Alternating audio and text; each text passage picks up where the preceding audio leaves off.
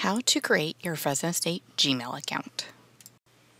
You will need to have your Fresno State student ID number to create your account. When you submitted your Cal State Apply application, our office sent you an email that should look similar to the one shown. You may need to look in your spam folder in case. The subject line is "Thank you for your application" if you would like to search your email account. Go to www.my.fresnostate.edu. To create a new account, select Get an Account Now, which is under the Sign In button. You will now need your Fresno State ID number and then enter your birth date. Once entered, select Continue. Choose your username. We advise to create a professional username since this will be your email address at Fresno State and will be seen by professors, staff, and students. Fill out all of the blanks and your password can be 8 to 32 characters in length. Then select Create Account.